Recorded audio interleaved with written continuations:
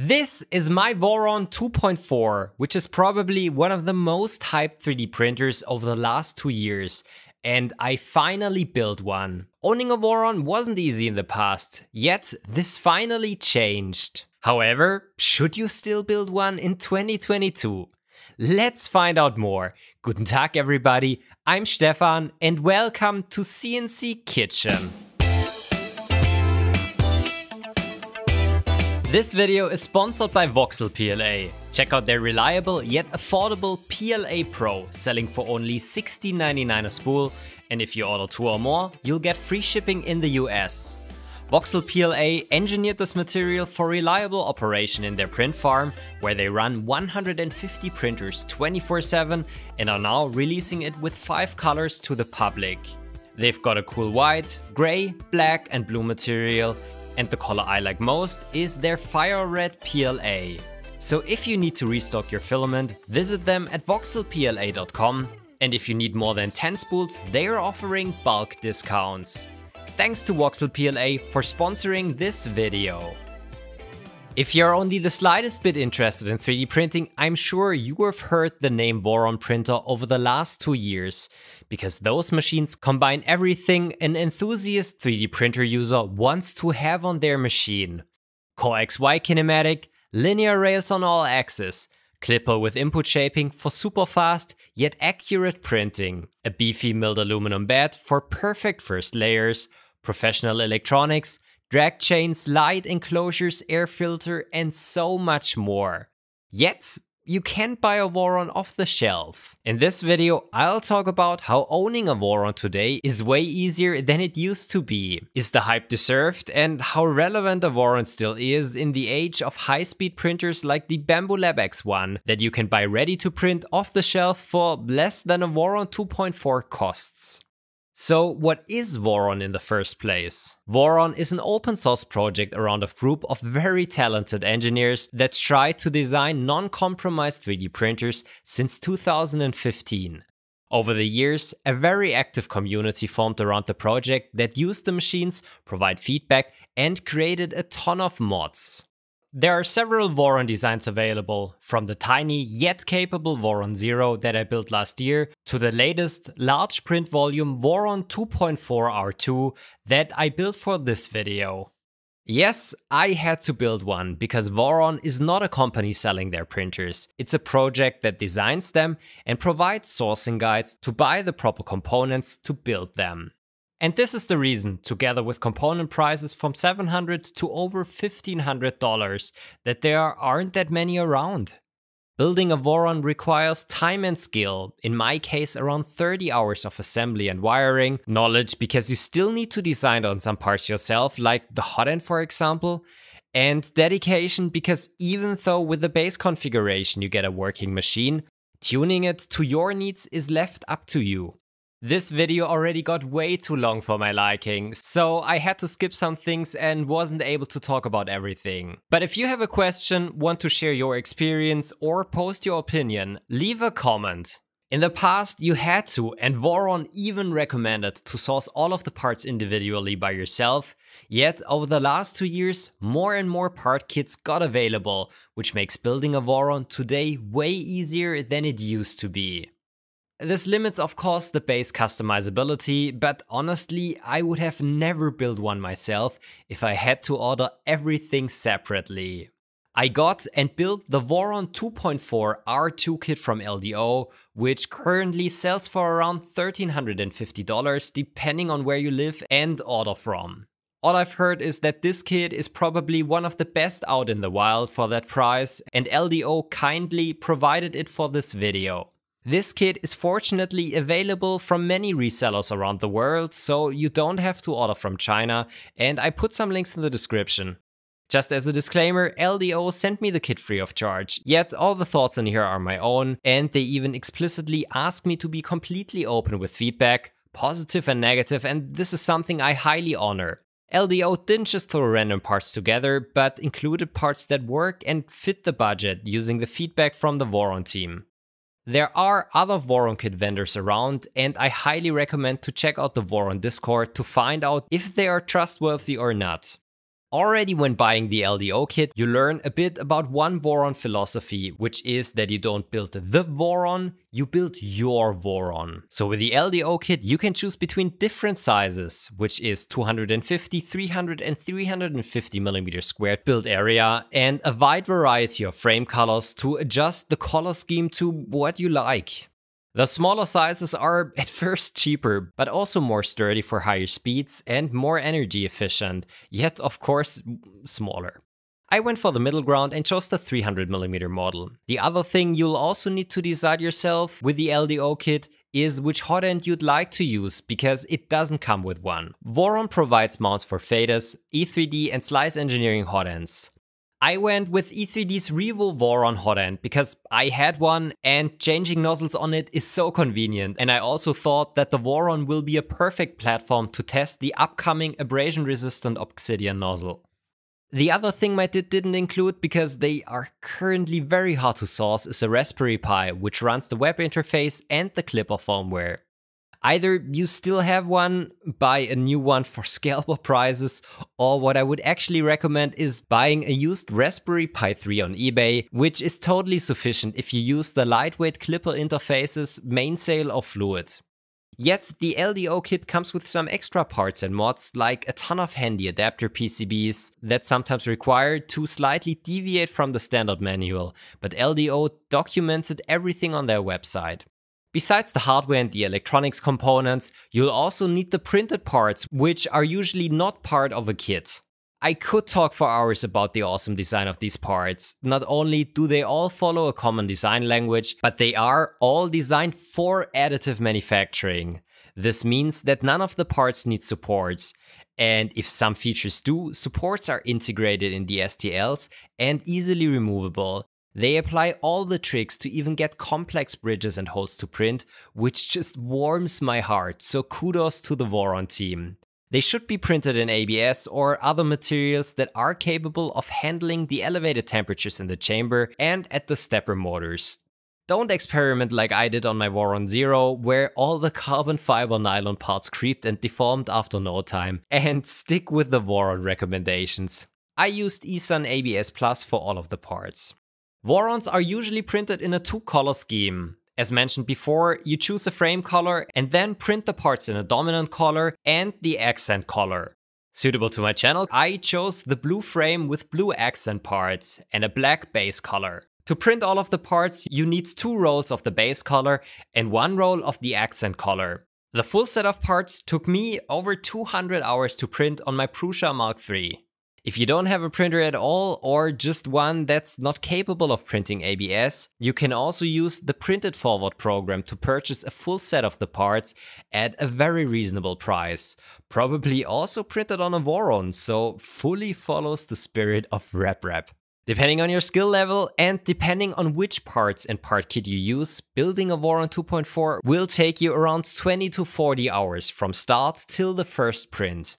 The Voron team prepared a 300-page manual through which you are guided step by step. It explains the step very well with illustrations and short texts. For me, it almost perfectly was on the level of depth I require, and it didn't go as deep as, for example, a Prusa manual, which documents each individual screw you have to tighten and how many gummy bears to eat while you do that.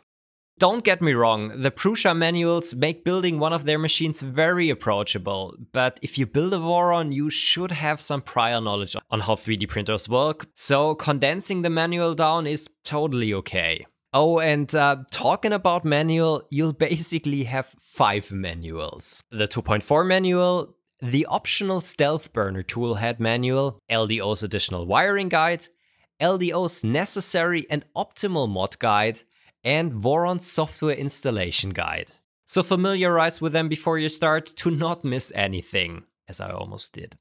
I also recommend downloading the CAD model of the printer if something isn't completely clear, and join the Discord if you have questions during the assembly. Oh, and I also only realized after talking to the Voron team that the manual is for the 250mm Voron 2.4, so sometimes the number of the T-nuts or proportions didn't match my machine.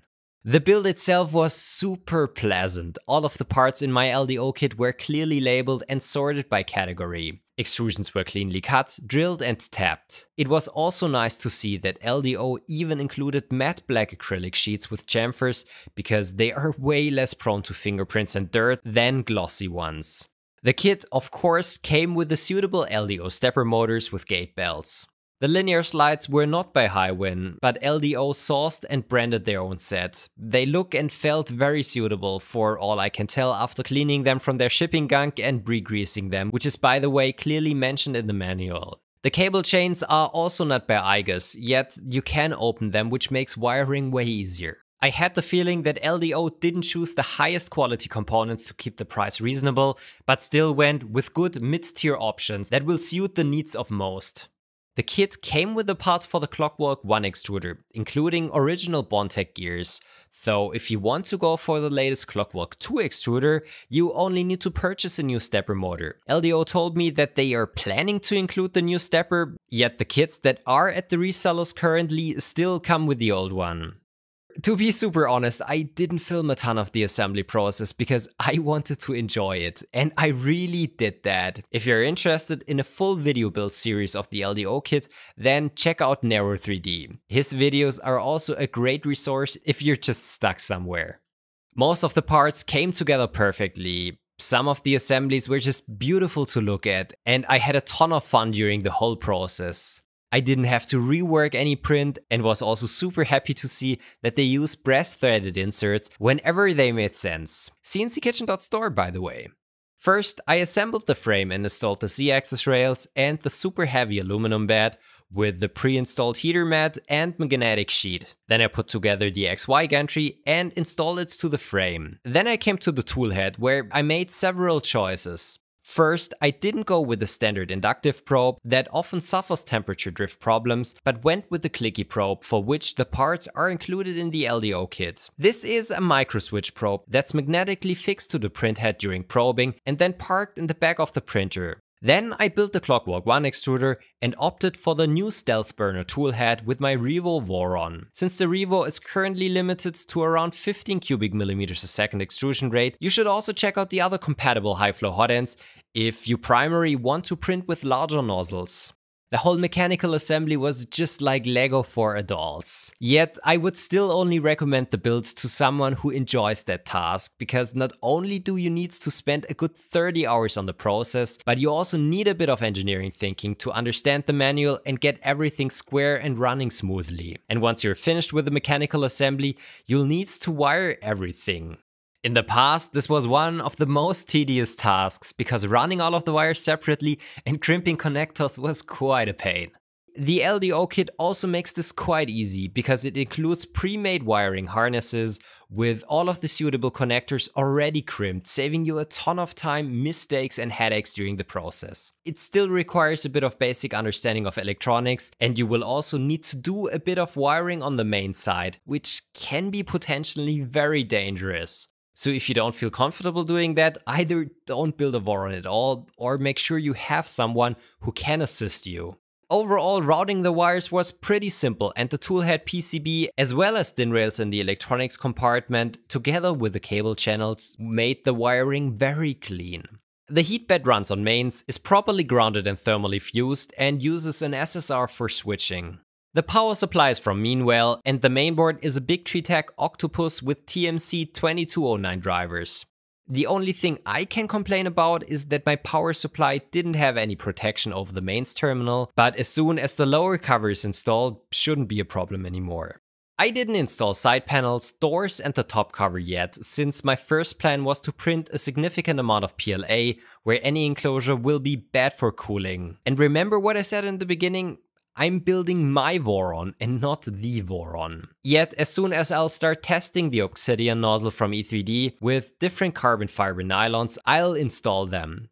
I already put together the Nevermore activated charcoal filter, for which the necessary fan is also included in the kit.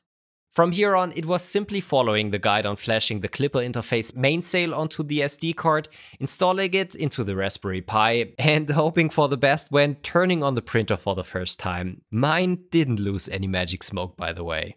Then I compiled the clipper firmware, put that onto an SD card and installed that in the main board. This sounds scarier and more complicated than it is because they're easy to follow instructions on the Voron website, and if you're still getting stuck, there are great videos by Teaching Tech to check out. Finally, I used the config file from the LDO website, ran PID tuning for the bed plus the hot end, and was basically ready for the first test print. Since this is a fully open system, you can use any slicer that you like, but since I create most of my G-code in Prusa slicer, I went with this piece of software that already has profiles for the Voron included. I still had to do some manual configurations to get the Clippy probe and mesh bed leveling working, but then it was ready to go. I, by the way, posted my config in my website article if you want to take a look at it. A quick first layer test showed very promising results, and the measured unevenness of the bed was only plus minus 0.1 mm, which is probably more a result of a deformed gantry than a warped bed. The first prints that I made came out very nice. I had good bed adhesion after a first proper clean of the flex bed with some dish soap and a really great looking texture on the bottom of the parts. One of the highlight features of Clipper firmware is input shaping, where the movements of the axis are slightly altered to avoid resonances. The LDO kit includes an accelerometer board that you can connect to the Raspberry Pi and then attach to the print head. With this, you can run an automatic vibration test to find the resonance frequency and then put these values into the firmware. This allows for faster printing due to higher possible accelerations, yet with less artifacts and less chance of skipped steps in the motors. I haven't taken this to the limit yet, but even now it is already able to print very nicely looking parts at speeds way above what I know from normal bed slingers. Together with a strong part cooling fan of the Stealth Burner tool head, this allows me to easily print my parts 50 or 100% faster than on my Mark III with standard profiles, which makes this machine so efficient in use. The infamous lumpy bumpy vase test that has a ton of very short movements also wasn't a problem for Clipper, and it handled it without any stuttering. For the time I've been testing the machine now, I can say that I'm really happy with it. Yet it and also the Voron kit aren't without some minor things I have to critique. The performance so far was great, I had barely any failures, and the quality of the parts is, without a ton of tuning and materials and profiles, really good. The mechanical design of the printer is rock solid, sometimes even looks over-engineered, but in the end is exactly what you'd expect of a machine what will set you back a good $1,500. Quad gantry level will make sure that the gantry is always perfectly aligned to the bed. Each of the belts can be nicely adjusted for proper tension, and the linear rails make everything super rigid. There are some things I still miss or where I struggled with. The Voron 2.4 has everything, yet misses a filament runout sensor in the standard configuration, which I would have liked to see with such a large build volume. When I printed my Stormtrooper helmet, I wasn't sure if I miss a couple of grams of material on the spool, and a sensor would have given me way more confidence here. In the end, it wasn't a problem, because the print failed before it finished, because the standard LDO config limits the Z-axis to 260mm, whereas many shops advertise it to be 300mm. I could squeeze out maybe 20mm more, but 300mm in total is tough. Then there's the nozzle sensor. The Voron 2.4 measures the nozzle length before each print to compensate for thermal expansion. This is a great idea, yet I still had to slightly adjust the C offset regularly, probably because oozing filament messed up the measurement. There are easy ways around that problem, like a cleaning station, yet this annoyed me a little. Then there are some minor things I struggled with on the LDO kit. My LED and one fan wire was a bit too short. One grub screw of a Bondtech gear was missing and I had to grind down another one, which was quite a pain. Yet there were plenty of spares for the rest of the fasteners that you don't need to worry if you lose one.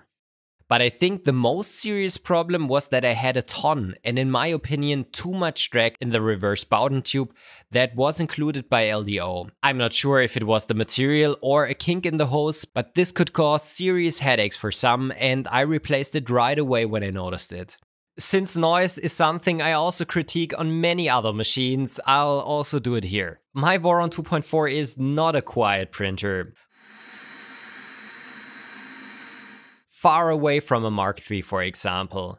The fans are quite noticeable because they are rather beefy, and in my configuration all the stepper motors aren't quite as well to give them the proper torque for reliable operation. This is a critique on high level and something most won't care about on such an industrial machine. Everything else was great, and you could notice that LDO tried to get feedback from the Voron team to create a kit that met the quality standards of Voron. I can seriously recommend this kit because it will make the process of building a Voron way more enjoyable as it was in the past. Yet the question that remains is if you should still go through the hassle of building a Voron and spend more than $1,500 in a time where you can buy machines like a Bambulab X1 for even less than that, which comes fully built and working out of the box and might to a certain degree even allow you to print faster. So is the hype around the Voron real? In a way, I think yes. The machine is so well designed and built that this can be a reliable workhorse, printing almost any material you throw at it, and if you do the necessary tuning, it will also be able to print significantly faster than other regular machines at a noticeably better quality. Still, I think some of the hype comes due to the fact that owning a Voron wasn't easy, because it required dedication and skill to build one. So anyone who had a Voron was in kind of an elite club, and everyone who hadn't one desired to be in that club, which definitely fueled the hype. But let's see how the easier availability due to nice kits like the LDO one, and who knows, maybe even pre-built machines, will do to that hype. Excuse the comparison right here, but in a way the hype and the community involvement around the Voron is a bit similar to the Ender 3s. Of course, they are in a way different price category and do have way different capabilities right out of the box. Yet, both fuel this community involvement with mods and customization options, which is part of the hype. People build their machines, know every scratch, kink and setting optimization, and therefore develop a kind of a bond to the printer. And here comes the Bambulab X1, which is, beside the smaller print volume, a probably almost as capable machine, but in a way a boring machine. You don't assemble it, you are supposed to use their slicer, and you can't really mod it. So it lacks all of the joy of tinkering with the machine, but I don't say that this is a bad thing, because many might not enjoy that and need a printer as a tool and not a project. And this is what the Bambulab is, and what probably also Prusa's upcoming XL will be. Good tools, yet a bit boring. So there are different target audiences. If you want to build your machine, if you want full control in terms of spare parts, configuration, software and whatnot, yet still own a very capable tool, seriously consider a Voron or also similar kit machines like a Redrig. It has never been easier to get one. Yet, if you're only looking for a tool and can't afford to spend 50, 100 or even more hours to build one, take a look at capable pre-builds like the Bambulab X1 or others that suit your wallet and application. But what are your thoughts here? Is the Voron hype real and would you like to build one? Leave a comment down below. Thanks for watching everyone. I hope you found this video interesting. If you want to support my work, head over to Patreon or become a YouTube member. Also check out the other videos in my library. I hope to see you in the next one. Auf Wiedersehen and goodbye. Buying a used raspberry